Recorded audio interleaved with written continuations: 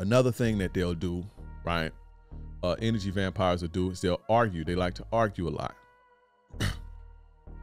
Arguing, people, a lot of the time, toxic women will argue with you to bond with you, right? To bring the emotions out of you. They feel, you know, they feel something, right? And feeling something, whether it's positive or negative, is better than feeling nothing. So they'd rather a negative connection to you versus no connection to you.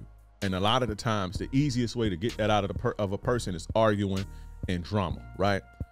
Arguing drains you of your energy.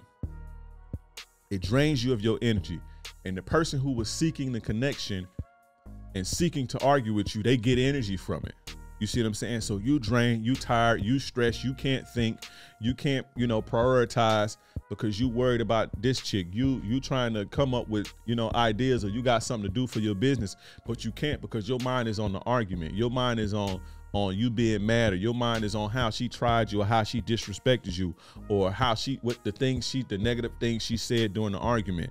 It's draining, and eventually you become tired and stressed. You see what I'm saying? But they cool, they kick it on because that's the type of energy they wanted, right? And again, a lot of the times, energy vampire women would rather negative energy than no energy. You see what I'm saying? And it's way easier for them to get, it's easier for a person to piss you off than it is for them to please you. Truly please you, right? At least that's what they think.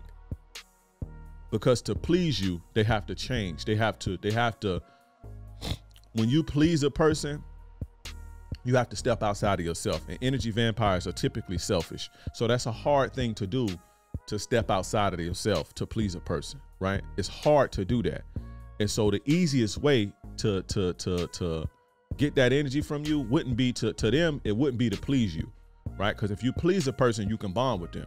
But they got to step outside of themselves, and they're selfish. So the easy way is to argue and create drama and conflict.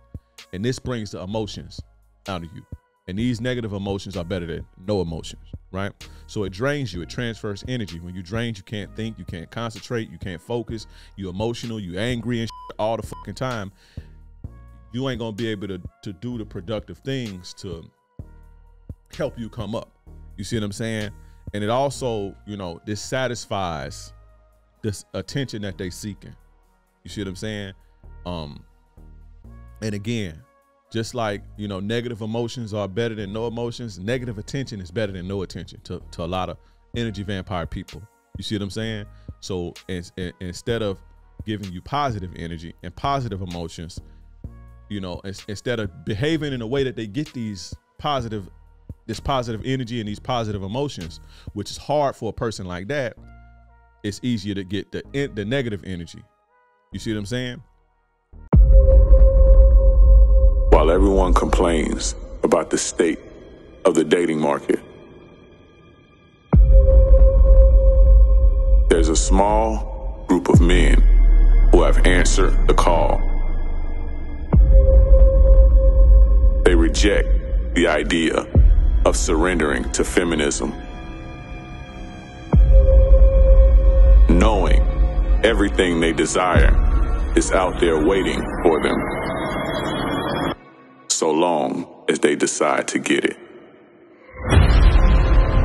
Men today have been led astray with half-truths, poor advice, and false narratives. They sit silently in pain, thinking something's wrong with them. Yet, they're unaware. They don't know how much power they actually have. Because over here, guys of all ages are conquering women. They get real solutions to real problems because of real game. Sex, submission, intimacy, servitude, power.